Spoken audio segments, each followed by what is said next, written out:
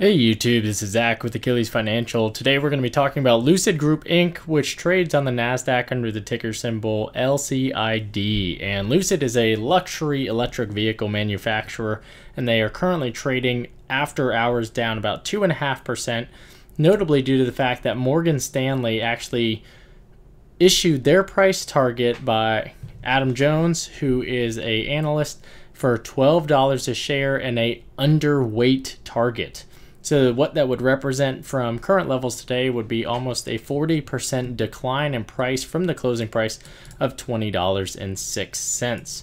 Now, Lucid Group has not seen that price, I don't think, since they originally announced their starting points. Over the 10-day, they got pretty low, but since they announced their merger is the last time they saw that $12 a share, even after some of the declines in total price. This is the stock that in the lead up to the merger with CCIV, they went all the way up. I believe it was actually north of $70 a share. I'm seeing here that it went as high as $64.86. So they had a monster run back in February before they came crashing back down, and they've been trading in the $20 range, and they did have that run over the summer back up to $30 a share. So this is a stock that's had a lot of volatility, a decent amount of movement, and as you can see, they're now down a little bit after hours.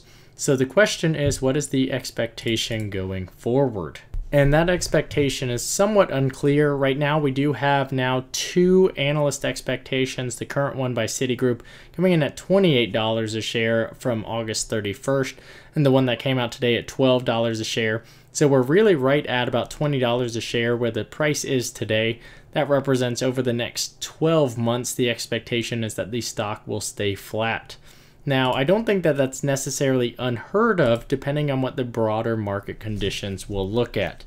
Right now, this is a company that is currently trading at a valuation of about $32.5 billion, and their sales are not truly representative of that kind of expectation. So the growth story behind this company is that they expect to grow, and they expect to grow rapidly. So let's take a look at their investor presentation. This is the financial operating summary from their July 2021 investor presentation.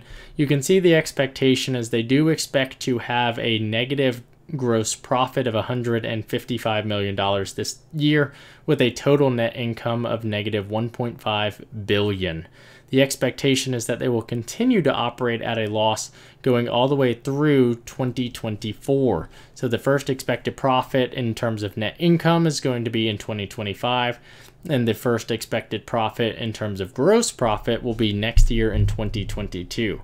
Now, the expectation here is that they will have significant increase in sales volume.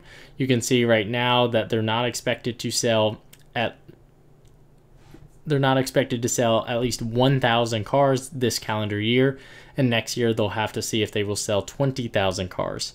The expectation here is if they're able to hit this, I think that it does bode well for the fact that they are growing very quickly, but keep in mind that this is a company that is currently trading at about 30 times gross profit 2023 numbers.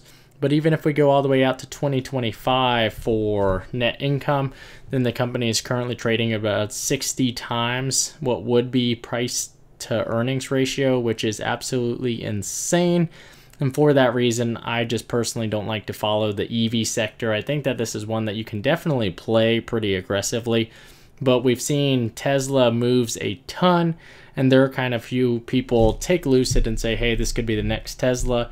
Just keep in mind that the company currently trades at about $32.5 billion valuation, and they're frankly just not making any money right now, and the expectation is that they won't do so in the near future. They have a lot of cash on hand, but that cash can dry up quick when you're losing over $1 billion a year, which they're expected to do for at least the next 3 years. So that's just my opinion. I personally don't invest in any EV stocks at this point in time unless you consider Ford to be an EV stock. But I think that for these companies, they are definitely speculative in nature, and I wish you luck if that's your purview. But if you find this content helpful, please leave a like and subscribe. If you've got any feedback for me, let me know in the comment section down below. Thanks for watching, and I'll talk to you later.